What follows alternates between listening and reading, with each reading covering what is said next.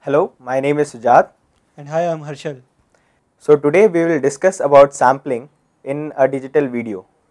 So as you know, any video or an image is basically a sampled two-dimensional signal, and the rate of sampling is decided by the camera or the device which is capturing that image or the video. So the rate of sampling is important, and we have to decide what the rate of sampling should be so that the video can be perceived as it is. So we will first discuss about spatial sampling. As you can see in this, we will take the example of this particular video. So in this video, basically in this frame, you can see regions of constant intensity and regions where there are a lot of variations. We will see the effect of pixel density on this video. So when I take up this particular region and represent it by a single pixel, we will see what happens. Now let us increase the number of pixels to 4 and see what happens to this region. Now again let us increase to the number of pixels to be 9 and then 16. Now let us move on to a region where there are a lot of variations. So in this video we will particularly represent Harshal's space with 1 pixel. So what we are doing is taking all the pixels over Harshal's space and averaging it and then representing the whole image or the whole region using 1 value. So let us see what happens when we represent Harshal's space with 1 pixel. So I hope you are not able to understand what expression Harshal is making. So we have to increase the number of pixels to see exactly what Harshal is expressing right now. So let us increase the number of pixels to 4. Still it is not quite visible. Now let us increase it still more to 9,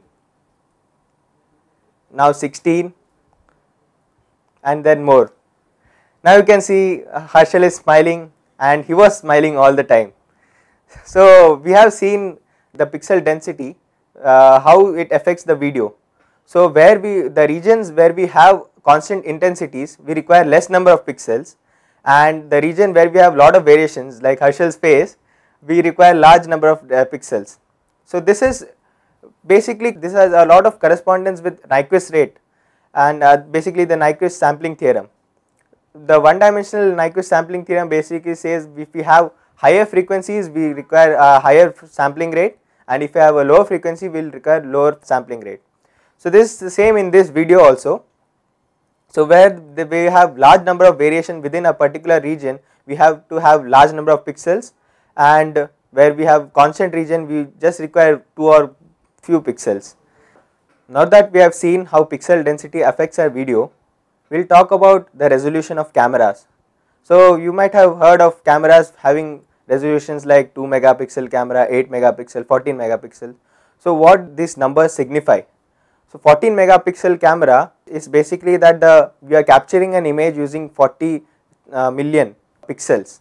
As we have seen in this video, the more the number of pixels, the more better the video will be. So whenever we are shooting an image or a video with having very high amount of variations, we would require high resolution cameras. So that is why resolution of a camera is important for shooting an image or a video. Now that we have seen how pixel density affects the image or a video, we have seen that lower variation image or a lower variation region will require less number of pixels, and higher variation region will require high number of pixels. I would like you to think how this can be exploited in image and video compression. So now that we have looked at spatial sampling, we will look into the temporal sampling also. You might have noticed a fast moving wheel rotating in opposite direction. So that essentially is effect of the sampling in time direction. To understand it, let us have a simple demonstration. We will take a simple sinusoidal wave moving in left direction. So here we can see that sinusoidal wave is moving in left direction. Now if we downsample it, we get this, which is again moving in left direction. Now if we downsample it further, we will obtain a wave like this, in which actually we can see alternate sinusoids, one is in phase and one is out of phase. So this is essentially we are sampling it at Nyquist rate, and hence it is happening. Now if we further downsample it, it will appear as if it is moving in opposite direction. This is essentially because of the fact that initially we were sampling it at a much higher rate, and hence we were smoothly getting the sine wave, but now since we are sampling it more than half of its time period, it appears as if it is moving in opposite direction. If we further downsample it, it will appear as if it is moving in opposite direction but very slowly. At one point of downsampling, it will appear stationary. We can understand this from the fact that we are actually sampling it almost equally, and its sampling rate is equal to time period of the sine wave. Further downsampling will make this sine wave appear moving in left direction. We will see one practical example of temporal sampling. Here fan is moving in anti-clockwise direction. If we downsample it, it will appear as if it is moving in clockwise direction. Further downsampling will make the fan appear rotating clockwise direction with even low speed. So this is actually known as wagon wheel effect, and the main reason behind this is the aliasing which we observed. In this video, we have explored spatial and temporal sampling and its effects on a video. And we have also touched upon the fact that this can be used in image compression. So why do we care? Well, this can be very useful for video compression.